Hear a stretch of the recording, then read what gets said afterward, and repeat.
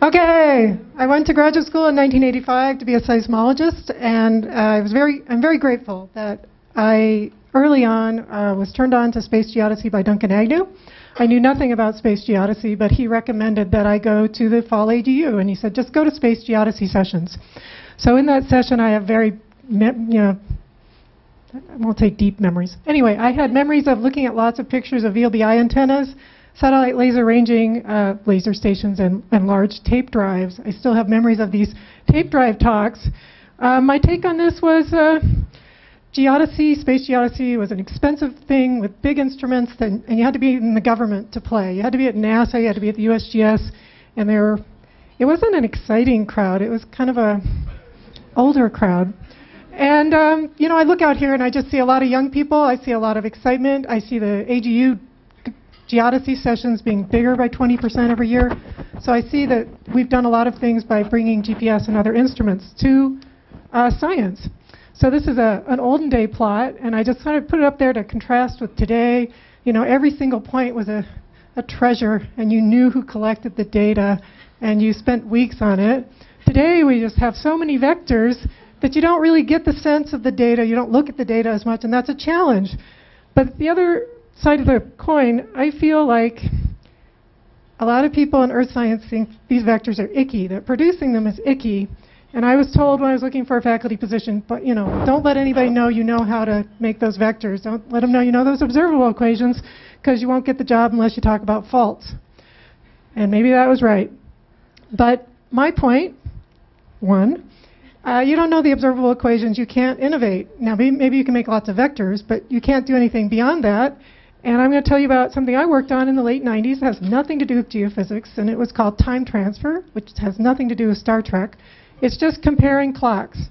So what I did was compared clocks using GPS. The blue system was the old system, the red was my system. It was just a really cool system to figure out how to do something better. And it allowed me to work on a sub-daily GPS problem that I'd never done before. I'd been making vectors for 10 years where I could average for 24 hours. All of a sudden, I couldn't hide my errors. I had to look at all my errors, had to look at all the parts of the observable equation.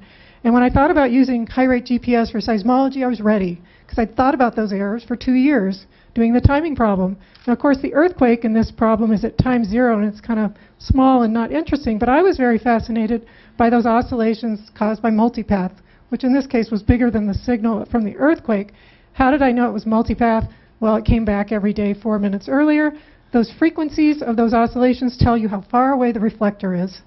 And that's exactly the same physics, same observable equation information I used to estimate snow depth that is shown on this plot. Everything I learned from timing I used in seismology, which I used to estimate snow depth on that plot. So I don't see how you can innovate unless you really take apart your system and learn it in great detail. Now, same goes for looking at vegetation. That's looking at scatter. A lot of people post MP1 statistics on their website to show when a receiver's failing. I'm not aware of other people looking at it to say, hey, there's something interesting there. And then this one is SC02. You can use it to study episodic slip, or if you're like me, you go, wow, that looks really flat. I bet I could do tide gauge measurements. So that's what I did. Down below, the black is a tide gauge, a regular tide gauge, and the blue are my tide gauge estimates. So I have some other points. I sometimes feel like geodetic science is treated a little differently than observational geodesy. And I would like to see more faculty hires of observational geodesists. We need both. You can't just hire one or the other. And teach more classes so that we have more students who know about geodesy. And yeah, geodesy, I was recently on a national committee where I was asked to speak for structural geology. I found that so frightening for both structural geologists and for myself. Just because I did tectonic geodesy does not make me a structural geologist, and people should realize that. I hope that I've convinced you that there are a lot of interesting problems that can be solved with lots of different geodetic instruments, not just GPS. I've learned something from everyone I've worked with. You don't have to just work with geologists.